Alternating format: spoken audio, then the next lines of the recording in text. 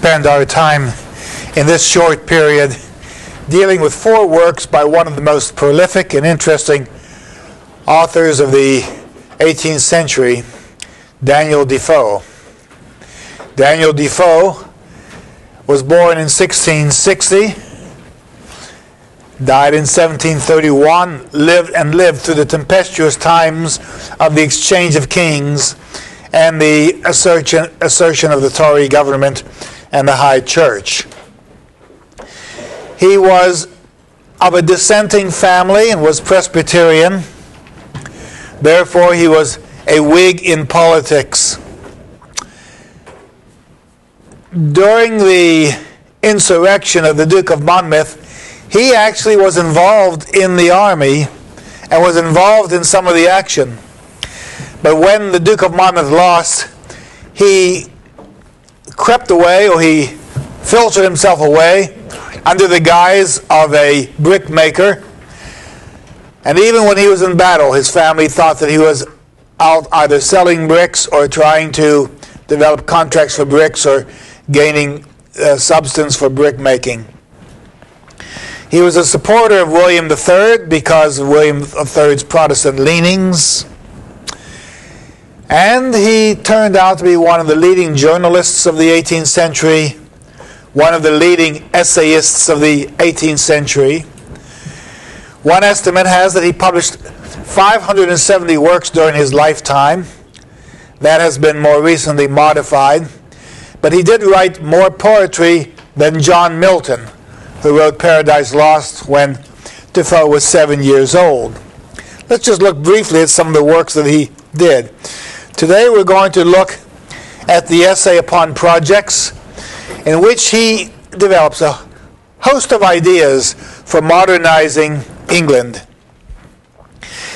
He was upset because people criticized the Whigs, criticized the dissenters.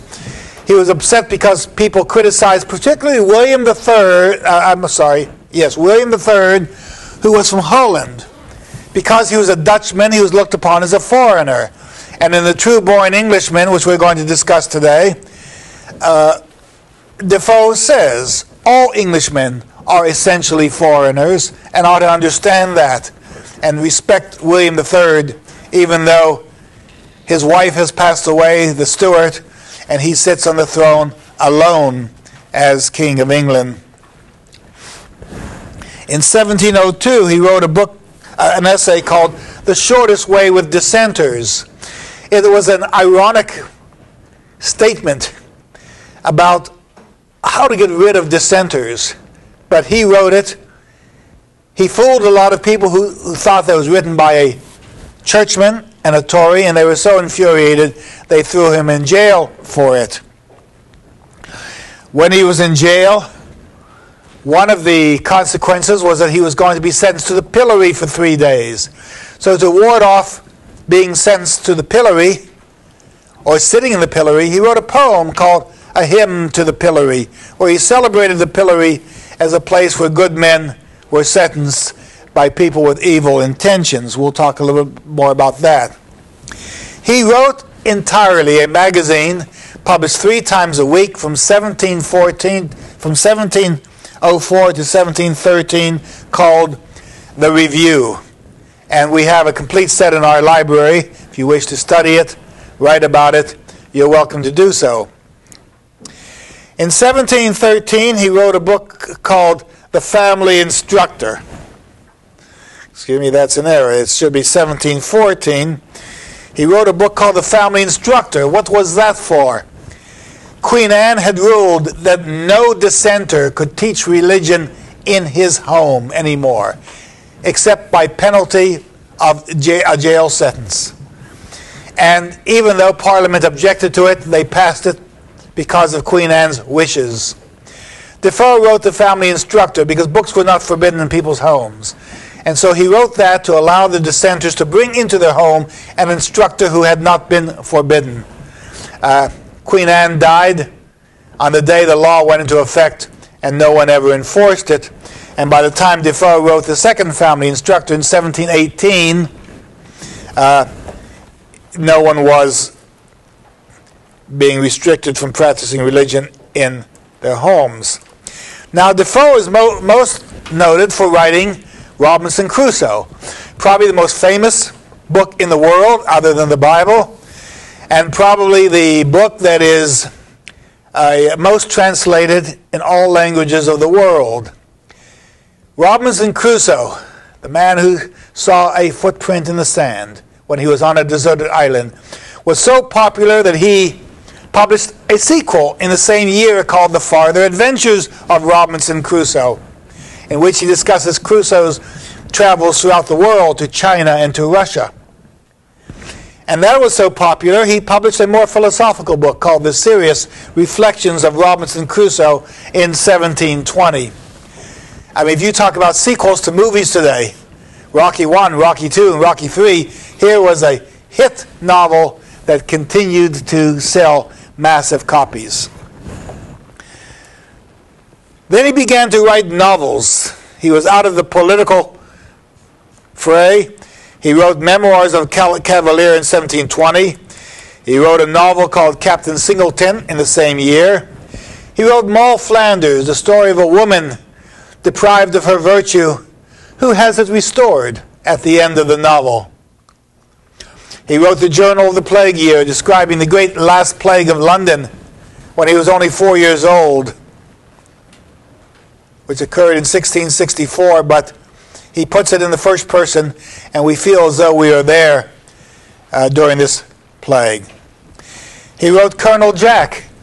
Colonel Jack was a man who became an indentured servant to a slave owner in America, and he taught the slave owner to treat the slaves gently, and he would get more production out of them. The slave owner didn't believe it, but he let Captain Jack go ahead with it. And he was so successful that when Captain Jack's indentured service period ran out, the landholder, the plantation owner, gave Colonel Jack his own piece of land and a parcel of slaves that he could rule over. And both of them maintained a productive estates, but by treating their slaves well instead of cruelly. He wrote a book. He toured England, and one of the massive books of the time that deals with travels throughout England during the time is his tour through Great Britain. Two books are rather, the Complete English Tradesman gives us an idea of mercantilism in the 18th century, but two works are very of interest you ought to note. One is The Political History of the Devil. The first part deals with the devil during biblical times. The second deals with the devil during modern times. And what is Defoe's thesis? It's a very interesting thesis. He says the devil has been away from earth for 400 years and returns to discover people committing all kinds of heinous, devious, and sinful acts and blaming them on him without having consulted him. And furthermore, he discovers that human beings are capable of far more evil actions than he himself could ever have conceived. So what Defoe, a dissenter, a Presbyterian tolerantist, is actually saying is that people on free will and people on their own volition are committing acts and ought to stop them on their own volition. And his last book, or one of his last books, Conjugal Lewdness, is an advocacy of divorce laws. He claims that more rapes occur in marriage than out of marriage, and therefore women should have the right to gain divorce if they no longer want to live with brutalizing and terrorizing husbands. Well, this is a man with incredible capability. And one of the people, by the way, who really liked the family instructor was Benjamin Franklin when he was printing in America. Now, let's look at the first book we have in mind for today, and that is Daniel Defoe's essay on projects. Now, the essay on project, your book says that, your book which was published in 1999, says that there is no new edition of Daniel Defoe's works available, no definitive edition. I'm pleased to tell you that the University of Houston is involved in the production of a complete edition of at least 40 of Defoe's works. Let me just show you what we're involved with so you know where you are and you know what the university is doing.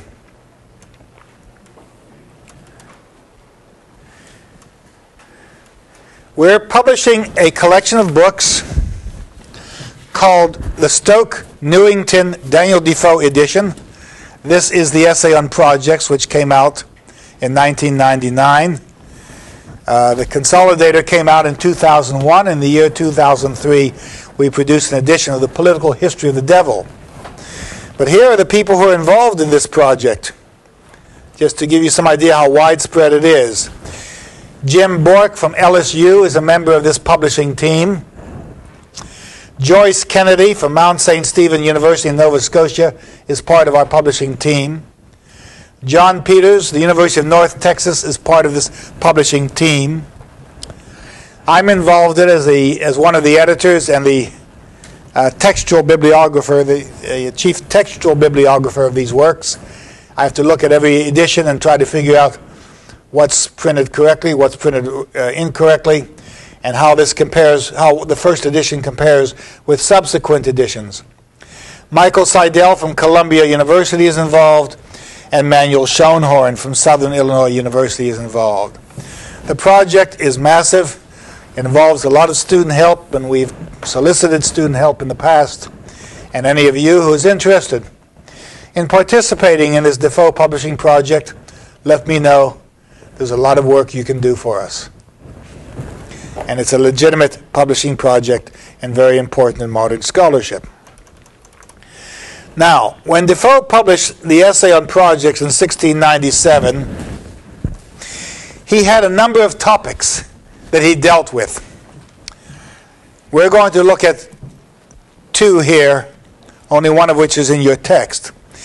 He was concerned with how you sponsor scientists. Scientists are called projectors in the 18th century. And he himself wrote a book called The Consolidator, which deals with a moon journey. This was not a scientific report, but it was based on scientific research being conducted in the Royal Academy. He was concerned with banks. Until about the first decade of the 18th century, we had no concept of a national debt. A king, if he wanted to build a highway, had to find enough money to build it immediately. The idea of a national debt, that you should build a highway and then let people who use it over the next 40 years pay for it, was relatively new. In fact, Jonathan Swift in Gulliver's Travels refers to it.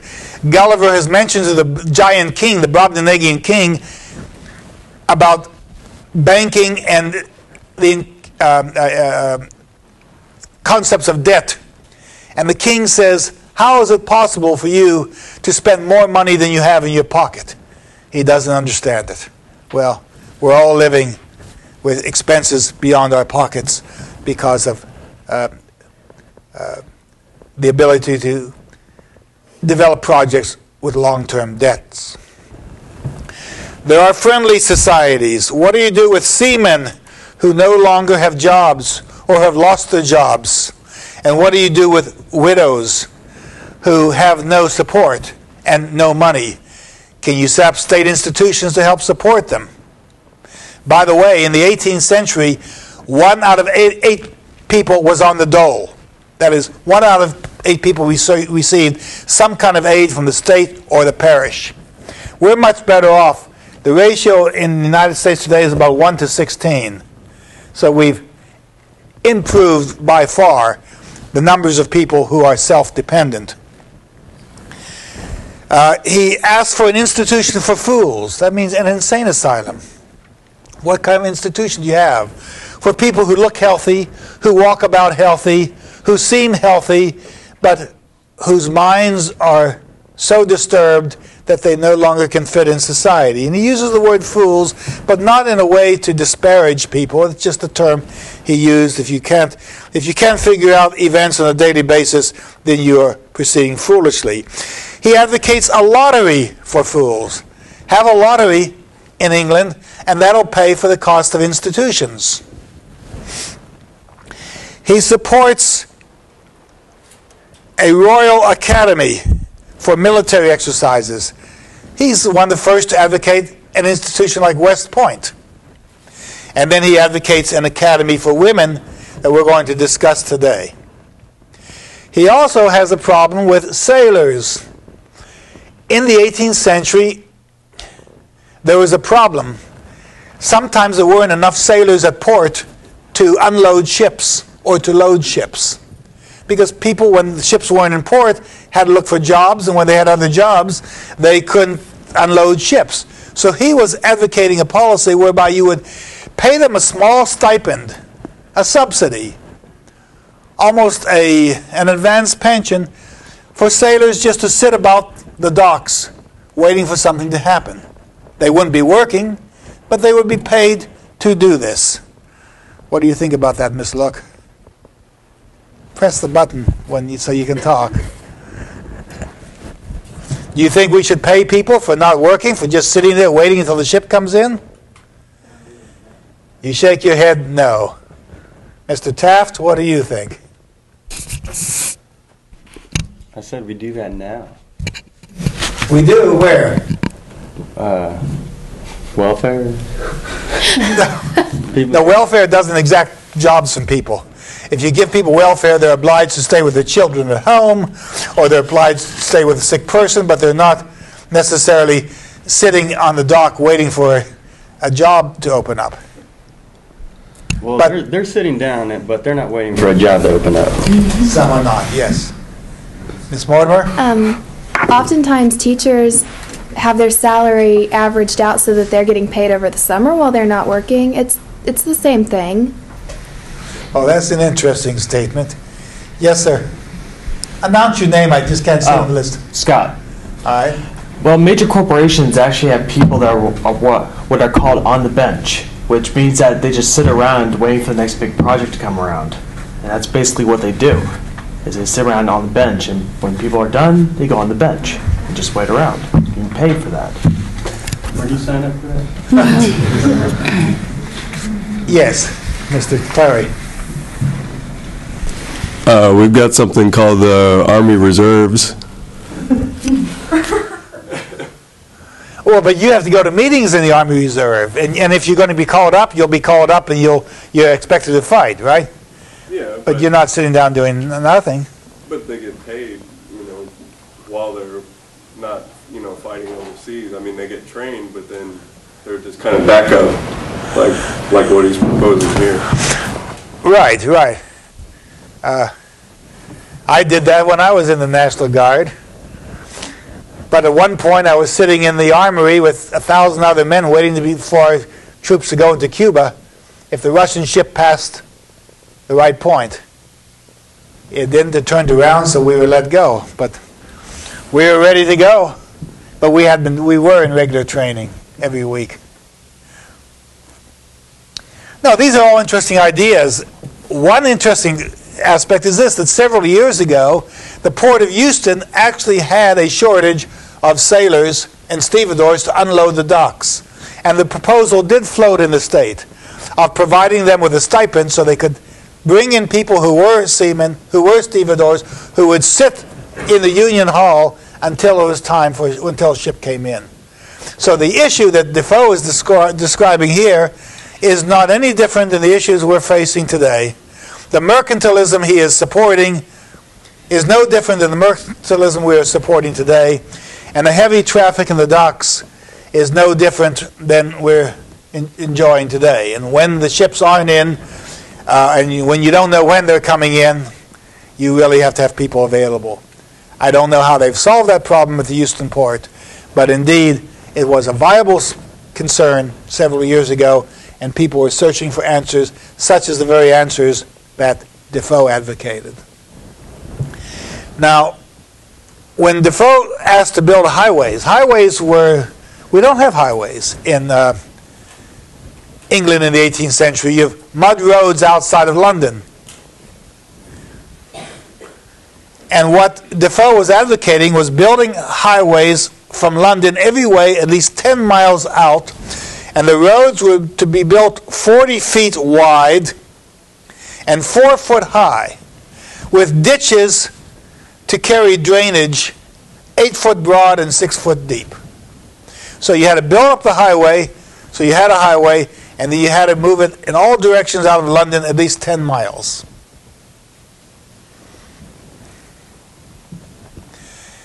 Now, 10 miles doesn't seem like a lot in Houston. But if you go to Boston, 10 miles out, you're at Medford, Massachusetts already. And 5 miles out, cities are very close together in dense areas. How are you going to pave these streets? He suggested the streets be paved with stone, chalk, or gravel. He also suggested the possibility of having slave labor come in to build these highways. And he said that you could hire slaves at half the cost of regular workers. Now you have to understand that when Robinson Crusoe was shipwrecked, he was on a slaver. And Robinson Crusoe was very wealthy because he had, in fact, in Brazil, established a plantation with partners where he produced goods. So the slave trade was very interesting to Defoe, who wrote about the Royal African Company. The Royal African Company was in charge of bringing slaves from the various forts, and their trade was being interrupted by privateers who were taking the slaves and paying a higher price than the Royal African Company was doing. Defoe advocated that all these privateers who took slaves that were for the Royal African Company be forced to pay a 10% fee for the right to pick up slaves, and it becomes part of the history of the times. Let's look under the military academy that Defoe proposed. What did he want to teach people? He wanted to teach them geometry, astronomy, history, navigation, decimal arithmetic, trigonometry, dialing, how to check directions, gauging, mining, how do you plan mines, how do you develop fireworks, how do you bombard, what kinds of gunnery do you use, what kinds of fortification, how do you encamp, how do you entrench, how do you approach the enemy, how do you attack the enemy, what is the architecture of military development, and what do they need in order to survey the land? Well, you've got to be fairly bright to be in the military if you have to learn all this material. Not to say that most people in the military at the time were illiterate, but they were learning a great deal. And Defoe was advocating an academy to teach the officers how to develop an army. What should soldiers be able to do according to Defoe? They should be able to swim, which no soldier, and indeed no man whatever, ought to be without.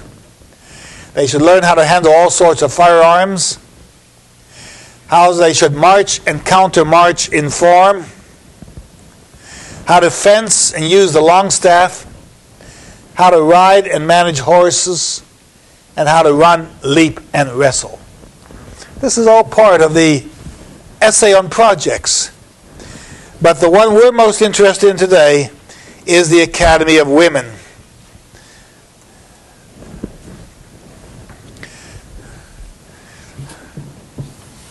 Defoe was married. He had children, daughters. He had a wife who protected him and who hoped that he could raise enough money to support the family. He wanted people to gain an education. And he saw that women were oppressed and women were put down. He says, I have often thought of it as one of the most barbarous customs in the world, considering us as a civilized and Christian country, that we deny the advantages of learning to women. The essay goes on.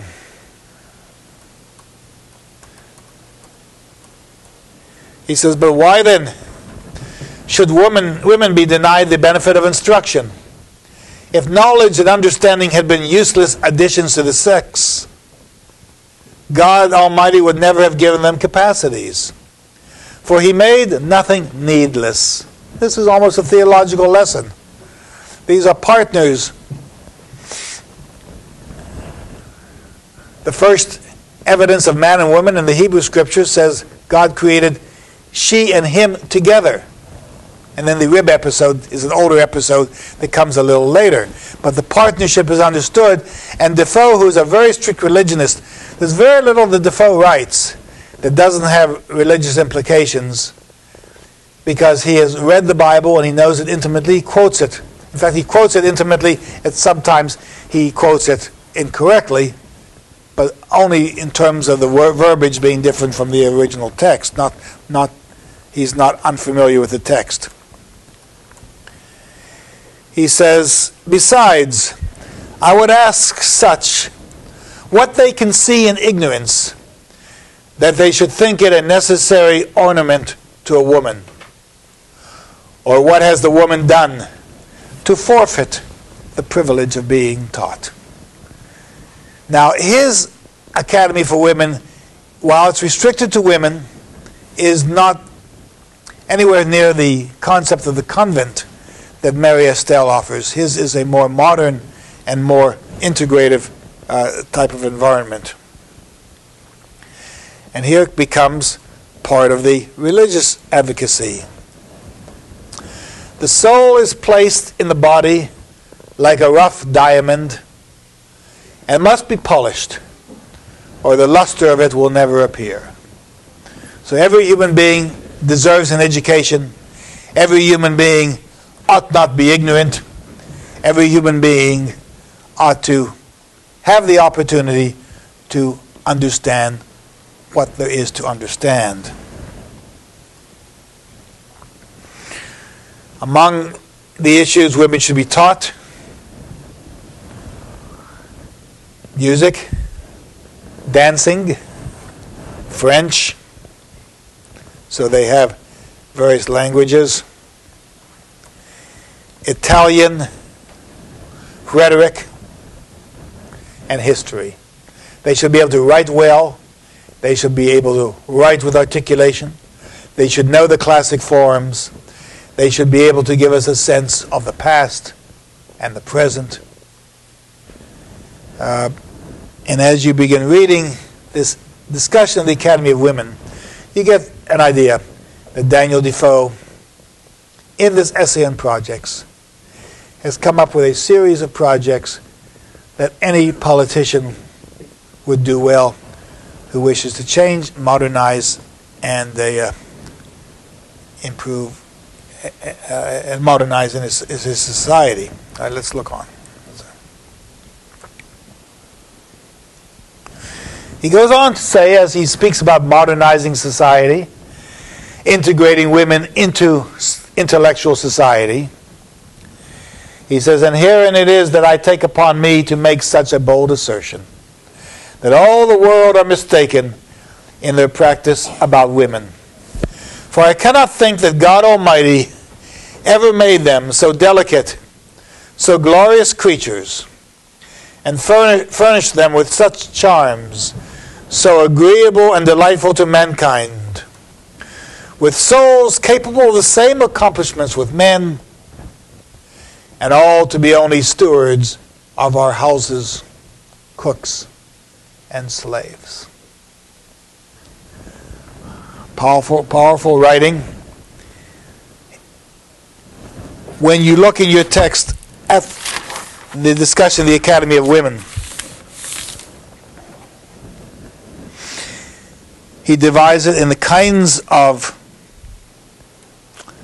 lives people should lead, the kinds of buildings that should be erected for these schools, And he talks about the kinds of women who, in fact, should gain an education. Why do people object to women's getting an education? If you look on page 495 of your text, you see some statements here.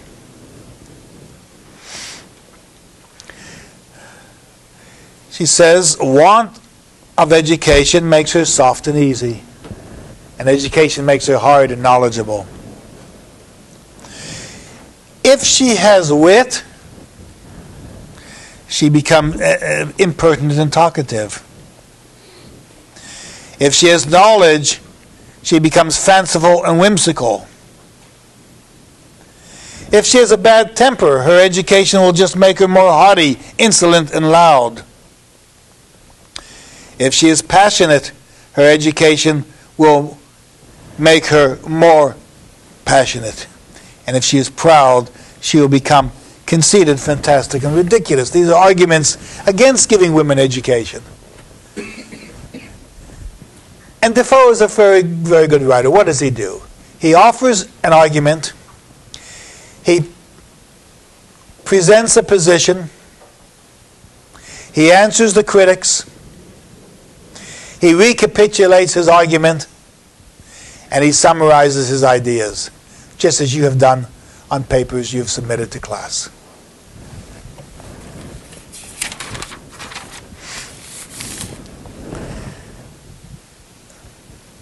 If anyone has any comments about Defoe's attitude toward the education of women, I'd be glad to entertain them. He is a good voice. He's a liberal voice. And he's a voice that understands the importance of education in this time, when perhaps 95 to 97% of the women were essentially illiterate. He saw no need for it.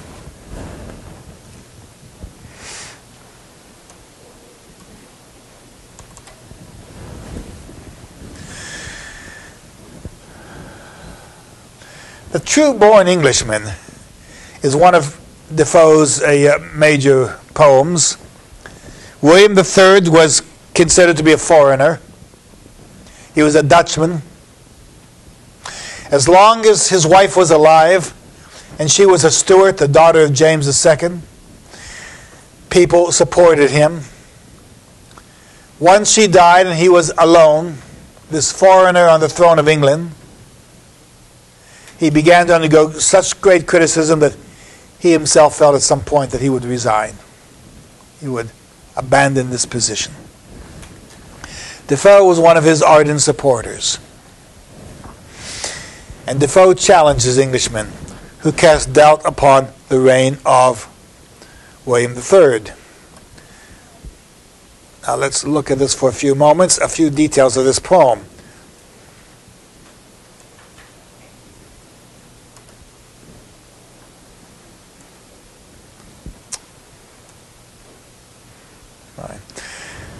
The style of the poem is in Hudibrastic rhymes. Samuel Butler's Hudibras was an attack upon the Presbyterian fanatics of Oliver Cromwell. And one of the characteristics of Hudibrastic rhyme is that it's funny, it's tricky, and it's light. But it's also bitterly satirical. For example, one of his poems, he begins the poem, if you look on line 1, wherever God erects a house of prayer, the devil always builds a chapel there. So you're always going to have opposition to good works. Now, house of prayer is 4 syllables. A chapel there is 4 syllables. It takes a certain bit of agility to make this rhyme work. It's a polysyllabic rhyme. Furthermore, a rhyme generally is good when it ends with a stressed vowel. So it should end with, all right, the word the syllable on prayer is an unstressed syllable. Pray is stressed, is unstressed. Therefore, you end each line with an unstressed syllable. It's called a weak rhyme. When you end with a weak rhyme, it's either humorous or intended to denigrate or reduce the quality of the statement being made. So while we have a house of prayer, the devil makes a chapel there, and you see this rhythm going.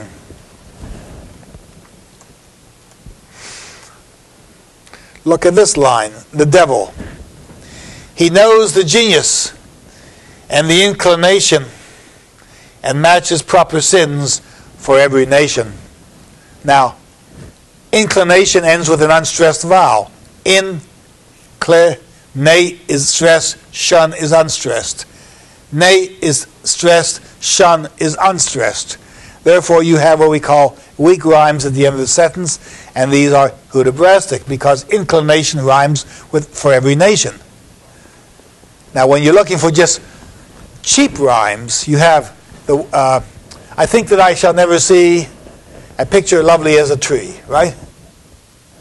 Those are cheap rhymes. You know what the rhyme is going to be. One word rhymes with one word. Or Walt Whitman wrote Captain, My Captain. Have I mentioned that in this class already? Okay, we're not going to do it again. Well, what happens in this poem? What he's trying to do is show that most people in England are looking out for their own interests. And when they complain about foreigners, they don't understand that the nation has been comprised of foreigners. I always think of T.S. Eliot, who considered America a wasteland. And what a misconception he had. He thought America was a wasteland because millions of immigrants were coming from Poland and from Russia, from France and from Germany, trying to make a life and to leave the military and the oligarchic oppression in those countries under the Tsar and under the dictators of Europe. And he thought that these rabble were coming, huddled masses to the shore, and he didn't respect them, he didn't understand them. He thought America was being mongrelized. And so he left and became a citizen in England, and he wrote a poem saying that America was a wasteland. But this wasteland produced some of the greatest writers, some of the early movie producers, and some of the great inventors of our society. Eliot didn't understand that. Now, what Defoe is doing is defending here William III and any foreigner who has come to England as well. He says that the devil is always present, lines 1 to 26. People, he says, suffer the sin of pride, lines 27 to 39, and the sin of lust from lines 40 to 50. People are immersed in drunkenness. And these are the kinds of people who are ruling this nation.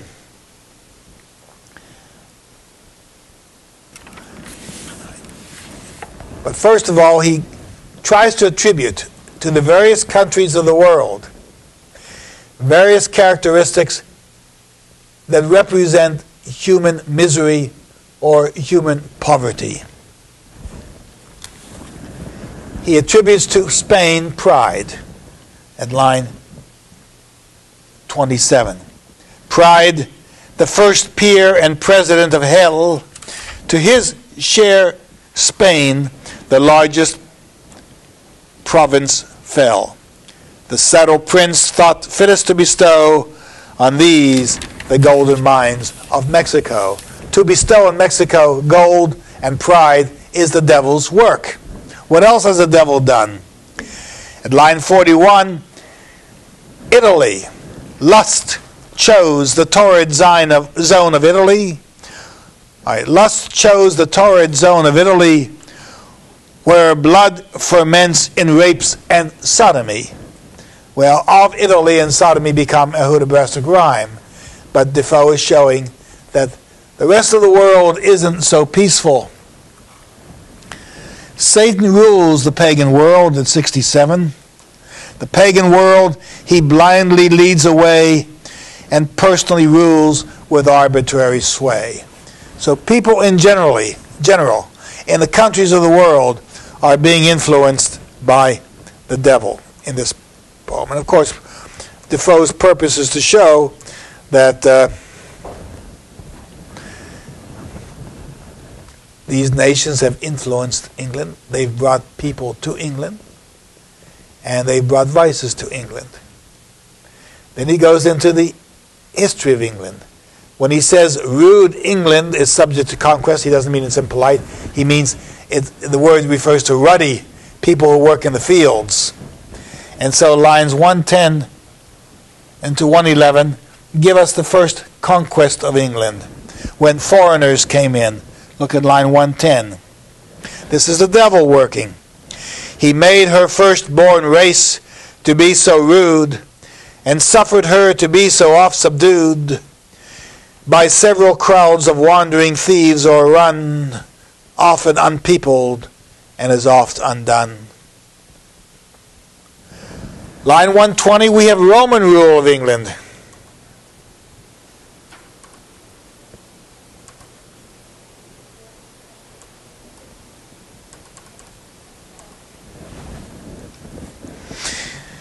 The Romans first with Julius Caesar came, including all the nations of the name, Gauls, Greeks, and Lombards, and by computation, auxiliaries or slaves of every nation. Computation rhymes with of every nation. When you're writing these poems, when Defoe is writing, he's thinking about concepts. He's not thinking of single words to rhyme. The Norman conquest is at line 140. The great invading Norman let us know what conquerors in after times might do. To every musketeer he brought to town, he gave the lands which never were his own. So all these people came from France under William the Conqueror, and they gained access to lands that were not theirs to own. So the Romans came in, then the Gauls came in. Who else comes in to conquer England? Look at line 170, where Defoe says, because the English come from so many different backgrounds, so many different nations, he says a Turkish horse can show more history to prove his well-descended family. At least the Turks nurture their horses, identify their pedigrees, trace their background. The English can't even do that. And then he gets even more sarcastic, Defoe, at line 179. These are the heroes that despise the Dutch and rail at new-come foreigners so much, forgetting that themselves are all derived from the most scoundrel race that ever lived. A horrid medley of thieves and drones who ransack kingdoms and dispeopled towns. Now, I'm going to read this a little differently. I'm reading it more anglicized, and it looks as though a number of these rhymes don't work. The reason they don't work is because we're not accustomed to 18th century English speech, and it has to be read more toward the Irish. So I'm going to read a few of these lines again, just to give you some idea of how to read them to make them rhyme. Don't tell me the words don't rhyme. It's just a matter of understanding how linguistic patterns have changed.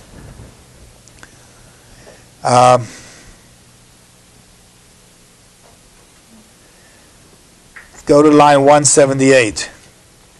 These are the heroes that despise the Dutch and rail at new-come foreigners so much, forgetting that themselves are all derived from the most scoundrel race that ever lived. A horrid medley of thieves and drones who ransack kingdoms and dispeopled towns. The Pict and Pagan Britain treacherous sought, by hunger, theft, and rapine, hither brought. Norwegian pirates, buccaneering Danes, whose red-haired offspring everywhere remains, who joined with Norman French, compound the braid from whence your true-born Englishmen proceed. Pick up the Irish and you get the rhyme. Right, Miss Clark? Good.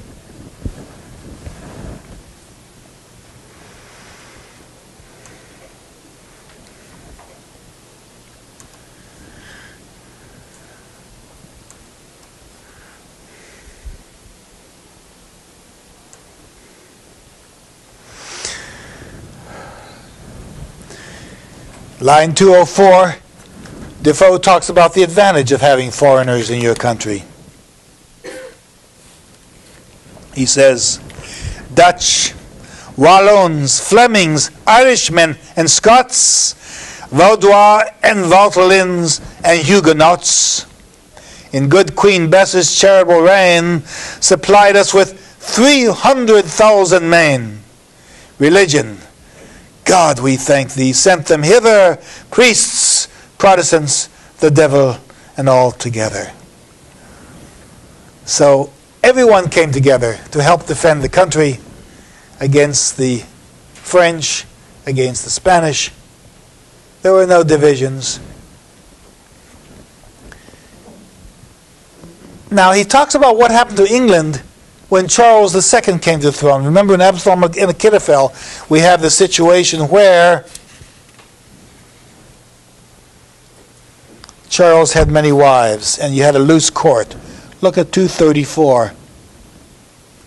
Line 234. Who are the people who claim that they're nobility? People who are granted titles, who are thieves, who are crooks, who are womanizers.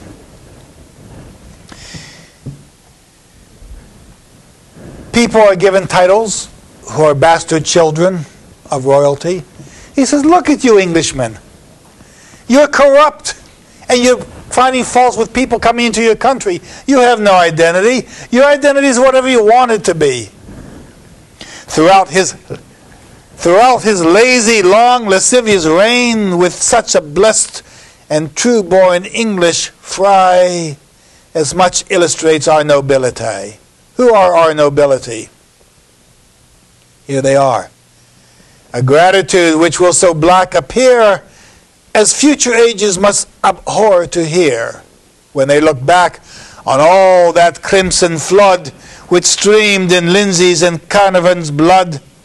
Bold Strafford, Cambridge, Capel, Lucas, Lisle, these are all people he's naming who achieved high position, who crowned in death his father's funeral pile, the loss of whom, in order to supply with true-born English nobility, 6 bastard dukes survive his luscious reign, the labours of Italian Castlemaine. Who are your nobility? Who are your aristocrats? Bastards born of lust? He says, let's understand that all of us are in the same boat together. The English nation is a conglomerate of peoples from all races, religions. Well, he doesn't say religions, he would like to say that, but he knows that the English government wouldn't accept that.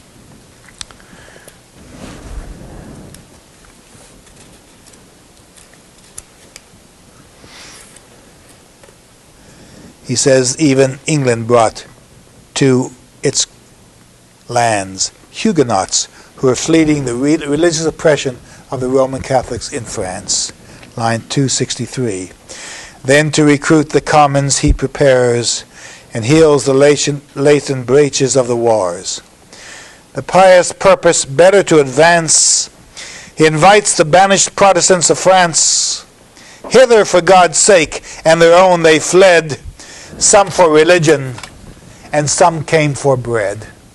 So there were religious wars, but others just wanted work. Others just wanted jobs.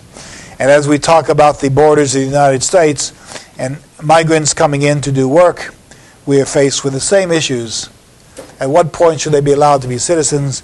At what point should they be integrated into the society? And who are the people who are going to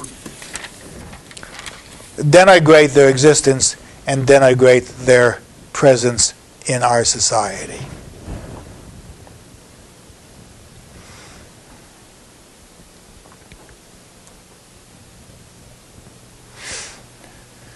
What is the real English character, he says? The wonder which remains is that our pride to value that which all wise men deride. For Englishmen to boast of generation cancels their knowledge and lampoons the nation. A true-born Englishman's a contradiction in speech and irony, in fact, a fiction. You know, if you're going to say, my family was here for 800 years, Defoe is saying, in speech, it's irony because it's not true. In fact, it's a fiction. A banter made to be a test of fools, which those that use it justly ridicules. A true-born Englishman, he said, is a metaphor invented to express a man akin to the universe.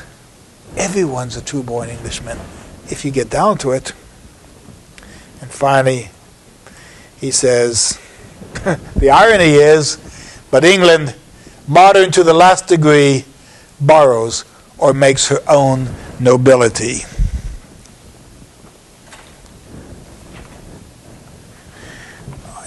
We're going to look at two other works that are important today. One is The Shortest Way with Dissenters.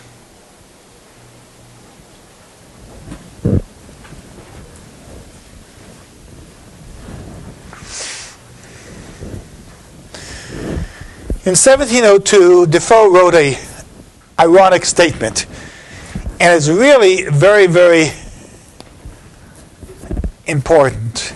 What he said was, there's a move out to reduce dissenters, to prevent them from practicing the religion, to enforce the Test Act, which says you must subscribe to the Book of Common Prayer. And what Defoe says is, people want to get rid of us. They want to get rid of dissenters. There was a man by the name of Sacheverell, a clergyman, who literally was a rabble-rouser and was leading crowds, in fact, to he was creating a frenzy of mobs intended to punish, to beat, and to harm dissenters. What did Defoe do here? He wrote an irony. Now, an irony is, when you read an ironic statement, you look at it and you have to understand that it means the opposite. Now, when Defoe wrote this essay, The Shortest Way with Dissenters, he put on the guise of a Tory and high churchman who said, we've got to get rid of these dissenters. So it's called covert irony, because you don't recognize who the real speaker is or what the real purpose is until you get deeply into it. Secondly, it's a local irony. It deals with specific political problems in the country or in the area that can be identified. And finally, it's a stable irony, because whatever happens in this irony, if you think the opposite, is the voice of the author. When the narrator expresses the voice of the author, you have a stability. So you're always looking to see whether the narrator is expressing the views of the author, to what extent is this a localized irony, and to what extent do we understand its meaning.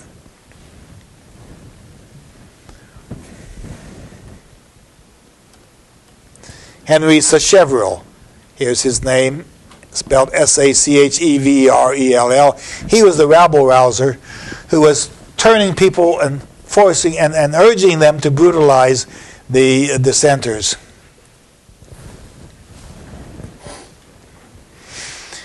Now, the person who's speaking this essay, the person whose voice you're hearing, is the voice of a high Tory Anglican, a Tory high church Anglican, who is condemning the dissenters. Now remember, the dissenters are Presbyterians. They executed Charles I under Cromwell. Then they deposed James II because he was Roman Catholic. They forced his deposition. And here is the speaker, a high church Tory, saying, "You have butchered one king, the dissenters. You have deposed another king and made a mock king of the third." That's William III. "And yet you could have the face to expect to be employed and trusted by the fourth. Anybody that did not know the temper of your part would stand amazed at the impudence as well as folly to think of it. We don't want dissenters here. You're dishonest, you're brutal, you're going to tear down this world, this English world we hope to keep." The voice again says, "Had King James sent all the Puritans in England away to the West Indies, we had been a national unmixed church. The Church of England had been kept undivided and entire." If he just got rid of all these people, what a nice unified country would have. All English, true-born Englishmen, number one, and all Anglican.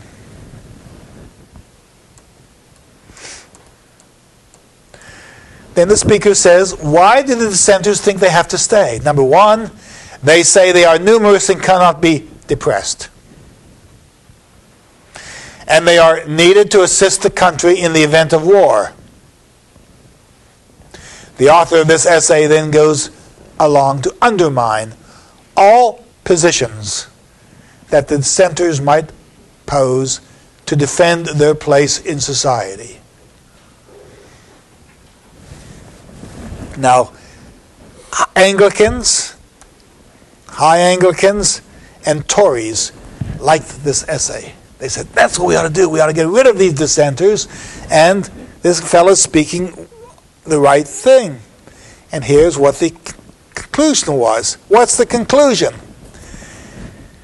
Now, says the author, let us crucify the thieves. Let us crucify these dissenters. Let her foundations be established upon the destruction of her enemies. We're going to have an England that's going to destroy these people. The doors of mercy being always open to the returning part of the deluded people. Let the obstinate be ruled with the rod of iron. Let us kill these dissenters. Now remember, there are 3 million dissenters in England. Almost as many Anglicans. People were thrilled with this essay. Someone was finally saying what they thought in their hearts. And then they discovered it was written by Daniel Defoe. Not only was it written by Daniel Defoe, but Daniel Defoe was a Whig, and Daniel Defoe was a Presbyterian. So the whole thing was a big joke, an ironic attack upon those people who wanted to get rid of dissenters and didn't understand their place in society. The ruling class became so furious with Defoe that he was fined and sentenced to stand in the stocks 1 hour each of 3 days, July 29th, 30th, and 31, 1703, and sent to prison. That's how insulted they were by a Presbyterian Whig posing as a Tory high churchman and putting out a statement that they thought was viable when he was only ridiculing them. Now, when you stood in the pillory in the 18th century, your head was between 2 boards and you were out of the law. People could throw fruit at you, people could throw rocks at you. And people died in the pillory. People died in the pillory. If you were especially guilty of a heinous crime, your ear would be nailed to the pillory. So that when people began to throw objects at you and you instinctively pulled away, you would tear out your ear and you could bleed to death in the pillory. Defoe was deathly afraid of standing in the pillory. So he wrote a poem in prison, which we're not going to look at, called A Hymn to the Pillory. And what does he do in that poem? He first of all says, many people have stood in this pillory far more worthy than he, and far less guilty of crimes than he may be accused of. And he lists them. And then he goes on to say, who should be in this pillory? Let's look at the long range of figures who never are sentenced to the pillory, who ought to be there. Among them, admirals who send a shipload of sailors to sea in battle, and from shore watch the ships blow up each other, and 1,000 sailors sink to the bottom of the ocean. Or military commanders who know the battle is lost, but need time to bring up more forces. So they send men and women into the battle knowing they're going to be killed, only to delay the arrival of fresh troops and the possibility of victory. And what Defoe does in the Hymn to the Pillory is gather among his friends people who chose to stand around the pillory when he was in it and prevent anyone from hurting him. Defoe went to jail for 2 years. How did he get out? They didn't know in the 18th century, and they didn't know in the 19th century. But in the 20th century, we found in some papers discovered in a library the fact that Robert Harley, one of the leading ministers in England, knew that Defoe was one of the best writers he could hire. Harley was Tory and Harley was Anglican, but he hired Defoe to write for him. And he got him out of jail. Defoe's purpose was to mitigate the criticism of the government in Whig journals. Now you may say, why would anyone submit to this sentence and turn against his friends? But Defoe had to get out of prison. And so while he would criticize the government, he would, in some instances, he would mute his criticism. Although we find plenty of criticism in the Review and others of his publications. He also was selected to go into Scotland. England was not part of Scotland at this time. They were going to unite in 1707. And Harley needed someone to spy out avenues or areas where there were protests against the union of Scotland and England. And they sent Defoe into Scotland, and he would report to Harley where groups of politicians were going to be outspoken against the union. And Harley could either bribe them or could in some ways counter this attack. We know that Defoe was in Scotland because he wrote letters to Harley asking why he hadn't been paid for some of the work he had been doing. Well, this is a fascinating figure, this Daniel Defoe. And we're going to look at one more item that we have to study before the day ends.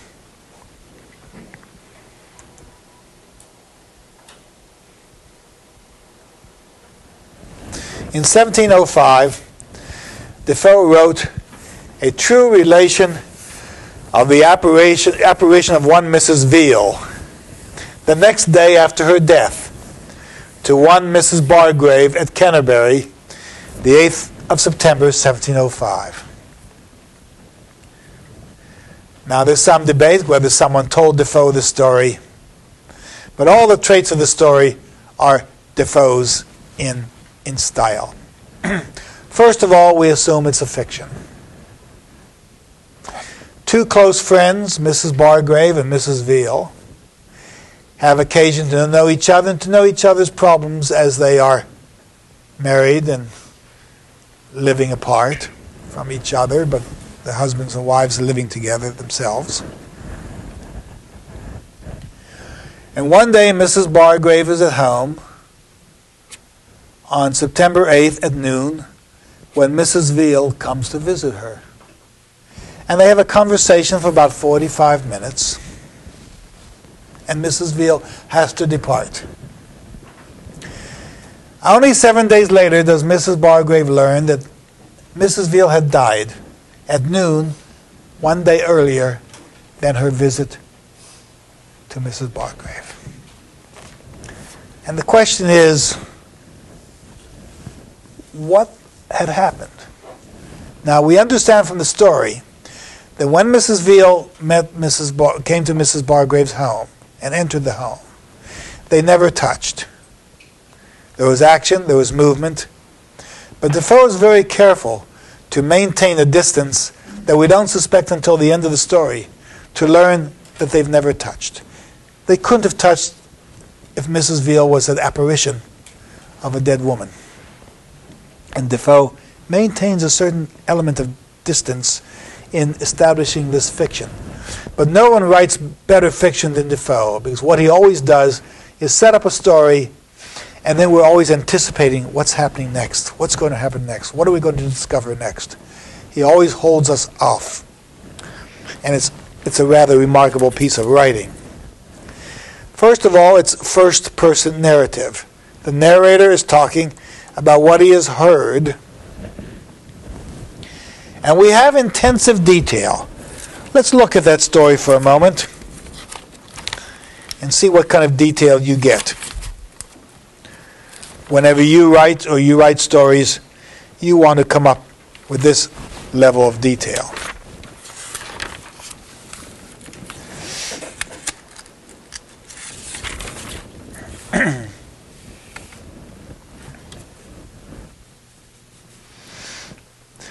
Mrs. Veal was a maiden gentlewoman of about 30 years of age. By the way, it wasn't uncommon for someone to die at the age of 30 or 35 in this period. I've already mentioned to you that at least 25% of husbands, wives, aunts, or uncles were dead by 30 or 35. Now you must know that Mrs. Veal was a maiden gentlewoman of about 30 years of age, and for some years past had been troubled with fits, which were perceived coming on her by her going off from her discourse very abruptly to some impatience. So she was having attacks. She was maintained by an only brother and kept his house in Dover. She was a very pious woman, and her brother a very sober man to all appearance. But now he does all he can to null and quash the story. Mrs. Veal was intimately acquainted with Mrs. Bargrave from her childhood. Mrs. Veal's circumstances were then mean. Her father did not take care of his children as he ought, so that they were exposed to hardships. And Mrs. Bargrave in those days had as unkind a father, though she wanted neither for food nor clothing, while Mrs. Veal wanted for both. So now we have Mrs. Bargrave being very, very friendly, very helpful to Mrs. Veal, who suffered impoverishment, suffered lack of clothing, food. And we find out that there are relationships.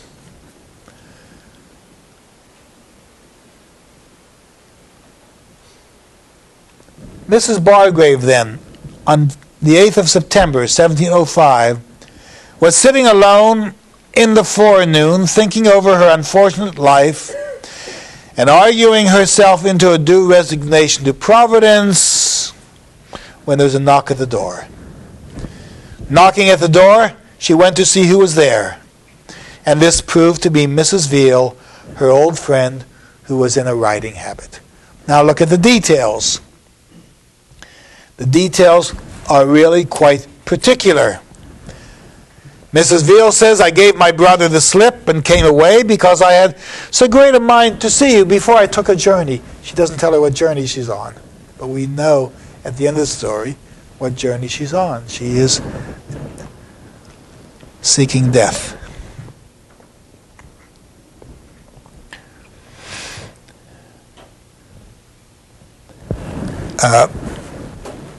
Madam, says Mrs. Bargrave, I'm surprised to see you. You've been so long a stranger. Mrs. Veal almost touched her with her lips. They were going to kiss, and we see till the lips almost touched. But they don't touch. The reason they don't touch is because they can't touch. One is in the spiritual world, one is in the real world. And Defoe holds off that kiss, just that distance, to make us wonder what's happening. No one tells a story better than Defoe. Mrs. Bargrave says, how can you take a journey alone? How can you take a journey alone? Well, in death you are alone on your journey. So Mrs. Bargrave went in with her into another room, and Mrs. Veal sat down in an elbow chair. Then says Mrs. Veal, my dear, I am come to renew our old friendship and beg your pardon for my breach of it, for not having seen you for so long. And so you get this warm relationship between two people who have known each other, one of whom's helped the other, both of whom have had difficult times, and one of whom is about to go on a journey.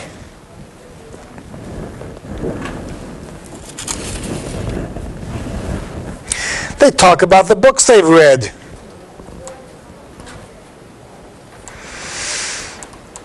They've read Charles Drelincourt's book upon death, The Christian Defense Against the Fears of Death, published in 1675.